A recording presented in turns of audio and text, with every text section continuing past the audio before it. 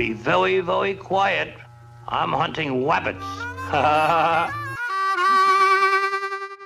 Well, hello, everybody. Dennis Gebhardt here with Guru Nation, welcoming you to another episode of Rabbit Trails, along with my friend and partner in crime, Max Marciano. Max, how you doing, brother? Peace. I am doing, I know, right? I'm doing okay. Back from a long trip on the road out teaching. So glad to be home and in the office and doing what we do. Yeah, it's been a really challenging week for both of us. And, funny, we're recording this on Halloween Day. So I'm sure everybody's getting ready to go trick-or-treating. And, we've already gotten our rules. You have to be careful about the costume you choose. You don't want to offend people. So I guess I can't wear any sombreros tonight when they're trick-or-treating. Or I can't go as Jason because that will offend people that have mental issues. So basically, I'm going to go as myself. I think that's the best thing to do. But anyway, it's been a challenging week for me too, brother. I know you've been on the road. You've been working out there in salons, and you've been in the front lines, and you've been facing several challenges and helping other people overcome those challenges. So kudos to you for that. My challenge has been more domestic, sort of like I had a refrigerator that blew out on me, and it's my wife's refrigerator. Not that we have his and hers refrigerators, but my wife, because she's a chef, she has a special refrigerator and it blew out, and I didn't need that to happen this week. And then, of course, it's delayed. So we're still without a refrigerator. We have the one in the garage that we replaced with the new one. And then we have the little one out on our patio where we keep refreshments. And so those are the two refrigerators that are now holding all of the food in our household. And hopefully by Wednesday, they'll get this thing repaired. But anyway, I also had another challenge during the week. And that's why I'm excited that we're doing this episode of Rabbit Trails, because the other day, because I had a little bit of free time from jockeying my clients around all week and, trying to move them so I could be here for repair people, I had an opportunity to subject myself to some online education. And I found it rather challenging. It was, to say the least, it was a little painful for me to deal with, but I got through it. And that's why when I spoke to you today before we set this program up, that I said there's some things I want to talk about, and some of it is repetition. I mean, we've said that on this show before, but I think sometimes it needs clarification because there's so many voices out there in social media. And sometimes when those voices that have information or have content, but they're not putting it together in a way that's actually, that makes sense, it makes a real challenge. And I think that's what confuses hairdressers in our industry more than anything else. It's like, just tell me how it really works. Don't tell me some convoluted opinion or assumption of what you think is happening. So let's talk about formula for our volume for lift, which is a way of formulating, and the universal law of lift. Now, both of these are taught in our industry. And there's a difference between the two, right? Volume for lift, which most new hairdressers in our industry were taught, because that story changed with the introduction of European hair colors in the North American market, teaches that the volume determines how much lightness will be created in the color process. So 10 volume, no deposit, no lift. That's what they say. 20 volume, a little lift up to 2 levels, 30 volume 3, 40 volume for 4. And here's the reality is that is kind of accurate, but it's not completely accurate. Sure. Because the volume of developer is totally dependent upon the level of color that you mix it with, because the level of color provides the environment to allow the developer to release oxygen. So if I mix developer with a low level of color, there's not a lot of alkalinity in that color. So it doesn't provide an environment where the developer can maximize its release of oxygen. Conversely, if I mix it with a lighter level, it provides a huge window that allows even the lowest volume of developer to maximize its release of oxygen. So you can use that as a guide, but you have to consider what kind of result. It will give you a different result. Go. And, I know you're ready. Go. So, I mean, I was just like, part of the disconnect with what this particular person was doing too is she was showing a swatch of laboratory hair that we use in testing with when we work for manufacturers, and we get it ourselves just to do our own hair color experiments on. And so she's got this, medium brown, half 50% white. So it's a salt and pepper swatch.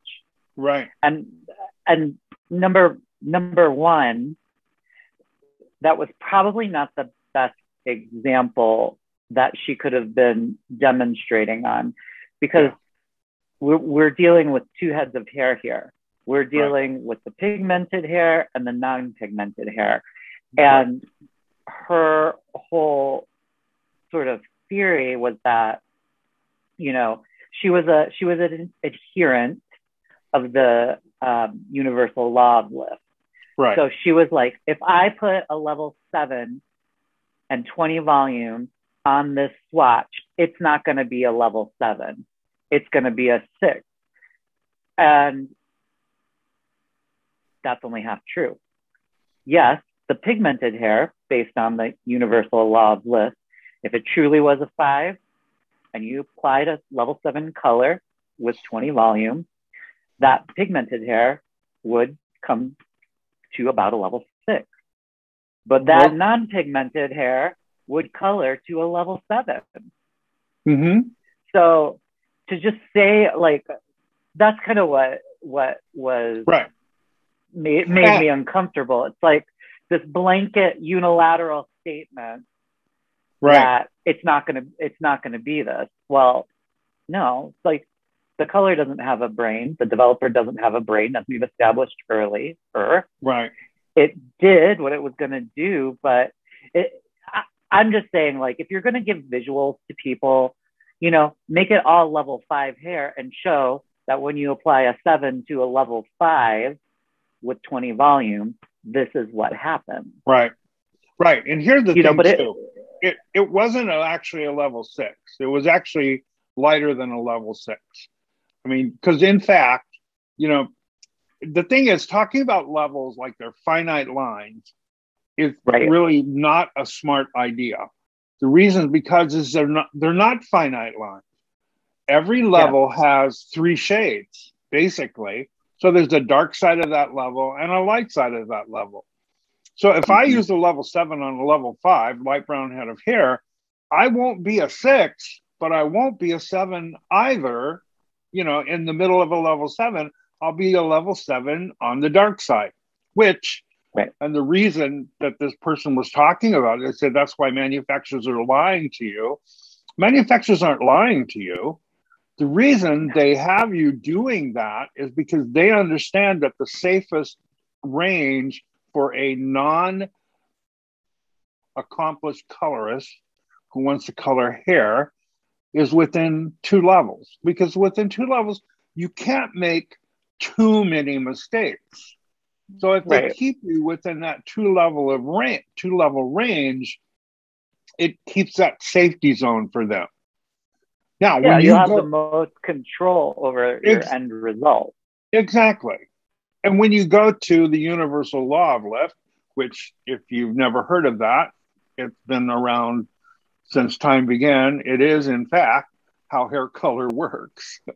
And it says that whatever level of color that you use, and normally it's mixed with 20 volume, that is the standard in our industry, it will lighten the hair somewhere between, it says approximately half the distance between the level you begin on and the level of color that you're using. But even that is not accurate because the color doesn't have a brain. So based upon what's in the hair, if I have a head of hair where they have a higher ratio of warm pigment than they do cool pigment, that's pheomelanin versus eumelanin, when they have a higher ratio of warm pigment, lightening that to that level, I may be at that level, but I may not achieve that level because there's that granulated pigment is much harder for me to lighten. So I may end up short. I may end up short of the target that I wanted. And think about what if the hair has a super coarse texture? You're going to lose a little bit more of that lightening ability.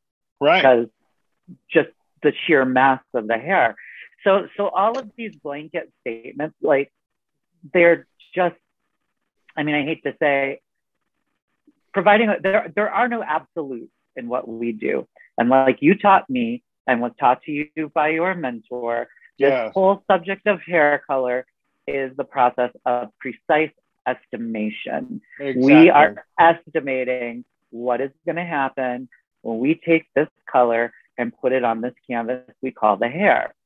Right. So just to take this earlier example a step further, what this educator was trying to teach is, if you want this level 5 hair to be a level 7 hair, you have to apply a level 9. And she's still swinging the swatch around. But again, her end result, with that color applied to the swatch, the pigmented hair, she ended up with level 9 plus gray. Right. It wasn't just level 9. Because there's not enough pigment. As you get lighter, you sacrifice the amount of pigment. Right. So she didn't have enough good guys to beat up the bad guys. So yes, you may have got the pigmented hair to a level 7 in your mind, but the gray hair, still gray. Right. And the whole point is that it's probably that 50% pigmented, 50% white sort of canvas is probably one of the trickiest to work on, because it's one of those things where you have to pick your battle. What's more important? If you're lightening the hair, do you want more control of warmth, or do you want more coverage of white? Because we know that white hair needs additional warmth in order for it to cover and not look flat or, ugly. Exactly. Let's be real. So it's very hard to do both of those things in one step and not just have less than attractive end results. Right. You're going to have to sacrifice one way or the other, or more often than not. It's going to have to be a 2-process color. Yes. If you want to get one monochromatic tone throughout the entire section of head. So a couple of things. Content pieces were there, but they weren't. They weren't in order. And then, of course, you picked the most challenging section of hair to tell the story about. Right. And as a result of that, anybody who's watching it can see that there's no coverage on this slide. And then it creates a disconnect, right? For the information. It's more, and listen, I applaud this person for putting themselves out there. And Absolutely. like we said, a lot of what she said was right. It's just sort of the context in which the information is delivered. We would have possibly picked a different way to deliver it. Okay. Right. So, and another thing that was shared was the fact that ash colors leave the hair first. And I want to be very clear on this for people who have heard this and for people who believe this. The reason, and again, we talked about this being the science of precise estimation. It's also the science of assumption. Mm-hmm. So many times what people are sharing with you is not definitely scientific substantiated, but it's their assumption. So if I take hair that is warm and I color it with a color that is cool, I have taken one color and I used a contrasting color to color it. So they live on two different sides of the color wheel, if you will. As the hair begins to fade, which all colored hair does, if I have contrasting colors, am I going to notice the fading quicker?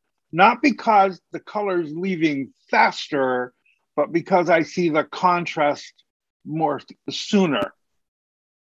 So see, that whole story about ash leaving the hair first, or we've heard that light blondes, they reject ash and they accept warmth. No, it's hair. It does not know. Right. It's our vision, which is a part of physics of color. And if we don't understand how vision and light play a part in coloring hair, we're missing a piece of the puzzle that will confuse us. Could you color hair without understanding the physics? Sure, people have done it for years. But does understanding the physics of color help us understand the why? Remember, that's one thing that we try to strive. That is our mission, is to help you understand the why. Because if you understand the why, then you can take on that challenge and you can create the results that you're looking for. So that I just max it just like fingernails on a chalkboard when I hear somebody say things like that are actually they're not accurate. And it has something to do with something else. I can totally understand that and empathize with you on that. And Dennis, you've been doing this for a long time. So you've heard run it the all. Gamut. Yeah. Like blue leaves the hair first. Blue doesn't know that it has to leave first. Blue's not in the hair by itself. Blue doesn't know that it has to go first. I can see the little dye molecules lining up. I'm blue, I go first. Red comes second, yellow comes last. That's not the way it works. And sometimes we break the education into information. We break it down into information that, again, is based on assumption. See, Max, if I had my dream class in hair color in beauty school, I would have said, I'm going to teach you a little biology. I'm going to teach you a little bit of physics. I'm going to teach you some chemistry. I'm going to teach you some geometry. Yes. All of those things. Because, it's the same thing when you hear someone saying, well, 30 volume and 40 volume are going to give you it's going to lift you lighter. Well, it doesn't. It doesn't. Whatever color you mix those varied volumes with, it just simply makes your result brighter. And it doesn't make it bad. No, if that's what you're going for, right? Sometimes we would think we have to choose between good and bad. Either I do it this way or it's bad, and it's not bad. It all depends on what you're trying to create. Yesterday I had a coaching session with one of our students from Pinnacle. So last time we were together, we did color correction. So he went home and he tested out adding the clear to his darker formulas and moving them up and down the chart. And he tested all this. And yesterday he was so proud.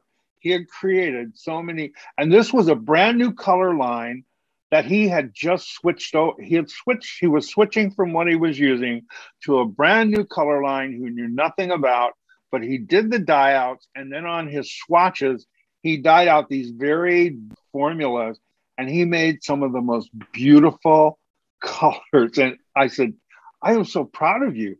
Those are beautiful colors. He goes, I know. And the manufacturer didn't make them. I did. That's awesome. You know, that feeling of ownership and of power, being empowered, that you can make a color do things that no one would ever think of. I mean, he was very proud of that.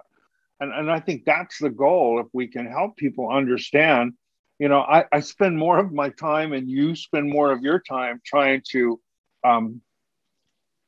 remove what they've learned and teach them what they need to know, only because it's just part of what's out there. And we assume if it's an assumption, you know, someone says it, I always look to, well, who taught you that? Right. Where did you learn that?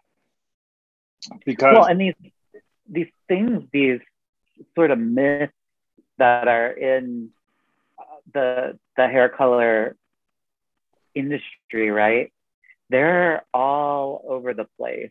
I mean, we just wrapped up our last class of our inaugural sort of edition of what we call Hair Color School, you guys, which was basically a 4-week intensive hair color immersion program. And just like Dennis said, you know, when he was describing his perfect hair color class, you know, a little bit of biology, meaning hair structure, a little bit of chemistry, which was hair color chemistry, a little bit of physics, which was, you know, the science of light and vision, and also hair color theory, and then geometry and mathematics, with how you actually can create these mapping equations to figure out your hair color formulas for predictable results. And just the feedback that we've gotten from the students as far as like what they had to unlearn before they learned, and the level of, you know, complexity that these things sort of complicated the entire subject to them. And then we are here trying to strip it down and then translate it into something that is bite-sized and processable, if that's the word. You know, it was just really amazing to me. And it was so nice to see the light bulb go off for these guys so many times. You know, it wasn't just like a one and done thing. Everything built onto the next. And now these guys, these 10 people, and that's all we ever offer, the number of seats in a session of Hair Color School is to 10 people for those 4 weeks. They are so empowered now. And that is such a special feeling for, you know, us as mentors and educators. And I mean, I could go on and on, but as a trainer, that's what we live for. As a trainer, that's what we live for. So, and we're very excited because of the response that they have given us. It has already increased the demand for our winter session, where we're already half sold out for the winter session. It doesn't even start till January. And as we go back and reflect upon it and debrief, and the great thing about this program is you get 3 coaches. It's not just one person blathering on. You have 3 coaches to help you during the program, and also to be in contact with you. I mean, we have a special messaging thread, which they don't want to get rid of, by the way. They were posting this morning. Do we really have to give this up? But we place them in a special forum on Facebook only for Hair Color School alumni. And of course, in that group, once you're in that group, it's a closed group. Once you're in that group, then we have another set of coaches who join us in that group. And they help to advise and coach answer questions, do little videos, and post them there in that forum. So even though their month is over, they're still connected to us at Guru Nation, right, so that they still have, time to digest and apply all of the content that that's been shared with them over the period of time. So if you're interested in that program, it's called Hair Color School Winter Session. It is currently on our website, www.gurunation.net. So just go to the educational catalog, scroll down, and you will find Hair Color School Winter Session. Now, some people don't know about cookies and cache. So if you have not cleaned your cache, cleared your cache, or if you have not cleared your cookies and you're trying to access, most of the time it's from a mobile device that problem occurs. We made it very simple for you. You can go into my Instagram account, and I have the link, a special link right there in my bio. And all you have to simply do is click on that link. It will take you immediately to the educational catalog. So you don't have to worry about clearing your cache or doing any of that. Just click on the link and go for it. Make it happen. Dennis, can you put the direct link below us in the description spot? I can. Where I will copy it and paste it into their browser. Yeah, I will place that below us. It will come up shortly. So Max, I think that I don't know how long we've been on today, but that really is there anything else we want to talk about? I mean, I know we want to talk about what's happening in November and December, but anything else that I've got my little release out of the way, and hopefully we've made some points for you that you, and some of you, this is probably repetitious, but repetition is the mother of learning. I know. So I think last time we were on an episode, somebody said, well, I've watched all your rabbit trails and I want to sign up for one of your classes, but I'm afraid I'll be learning what I've already learned. And I wanted to go, well, wait a minute. Sometimes we have to hear something over and over and over again before it even registers. Sometimes we have to hear it in different ways. That's why we have 3 coaches on our program, so that you can hear it explained in 3 different ways or 3 different approaches to it. And I think that that's been really beneficial. It has. We found that. I think I shared that with you earlier, that, something that I shared during the color theory class that I thought everybody, so this is simple, they get this. And then one of our attendees said, I'm still not grasping it. And so Yvette Fontani, Yvette went ahead and explained it in the messaging group in a way that was different from what I did. And the attendee actually understood it. So sometimes when you think that people understand you, they may not. So that's the reason. And we also have 3 coaches because we want you to have that individual attention. And we keep adding to the people that are becoming part of what we're doing at Guru Nation. And it really is, it's heartwarming to see that we have people who want to be part of what we're doing, part of the movement to help you discover your own personal genius and hopefully clarify, give you a clear pathway for success in hair color. I think everyone has a bit of the story, but sometimes they may not have the whole story. And those are the pieces sometimes that are essential. And you don't realize how essential they are until you get caught. And you get caught in a spot and you go, oh my God, I wish I would have known that part of it before. Yeah. So, rather than have you scramble for the pieces, we're trying to give you all those pieces so that you can have success with hair color.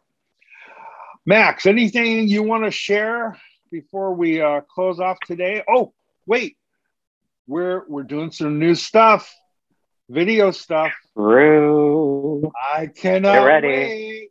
next episode of Rabbit Trails, we're going to be incorporating some. We've upgraded to some things that I think are really going to help us in our program here. So I can't wait, dude. I'm so excited. Yeah. But we have to go to school. Make it even more impactful.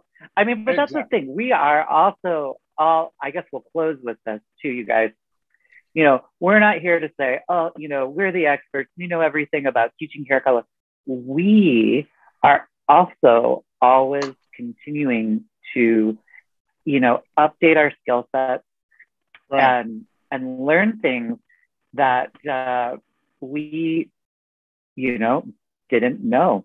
I mean, without getting into crazy details, Dennis and I learned something in swatching out a particular product line that was really like, what's the word? Dumbfounding. It was like crazy.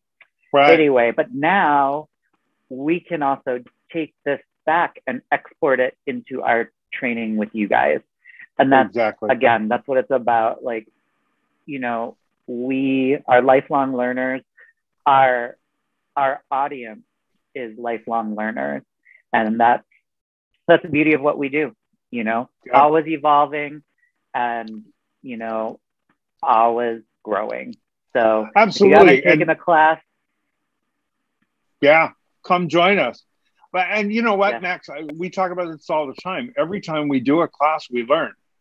When we debrief with each other, we go, wow, you know, I figure that's a better way to say it, or this was work, or I didn't figure that out, or, you know, maybe I learned something from. Sometimes we learn from the people who attend our program because they share their perception, and we kind of go, well, that makes really good sense. That's a great way to talk about it. So we want to do that. So let's do a little commercial here. We've been commercializing. We have our last set of classes for 2021. They are up on our website, and we have lots of great classes coming up. We have a Delete It program coming up December 6th. So because people have asked, you know, they want to attend, and that's dealing with direct dyes. That's coming up on December 6th. And I think the week after that, we have a Codebreaker program, which is a color correction program. And it is a full 5-hour program. So it'll be a full day. Yeah. And then we also have, what else do we have? We have Principles of Color coming up this month. Yeah, it's coming up this month. But you can find them all on our educational catalog, and it'll give you a great opportunity. We are also adding new videos to our website. You'll probably see those posted after the first of the year. We have some new team members that are going to be putting together some videos that you can download, 45-minute overviews of a subject. And then we're going to have some new virtual classrooms added next year. So we're very excited about that. Plus, we are putting together dates for live classes. You know, a lot of people said, well, I like virtual, but I really want to go somewhere to learn. And so we're going to be putting those together, and we'll have those posted as soon as we choose the dates and the locations. Max, something you want to say before I... let's not forget our complimentary year-end 90-minute session. Yes, December 20th, we are doing our year-end wrap-up. And we have several people who are coming in to do some special appearances on that program for us. It's going to be great fun. It is complimentary. You say, well, how do I get to go there? Easy. Send an email to dgebhardt@gurunation.net. That is D as in David, Gebhardt, okay, @gurunation.net, and just say, I want to be part of the year-end wrap-up. We will then send you a link where you can log on and you can register for the program. You have to register. We only have 100 spaces available, and we already are approaching halfway total registration. So we have a huge amount of people that are turning out for that. It's a 3-hour program. It will be 3 hours that are very worthwhile, and it's for free.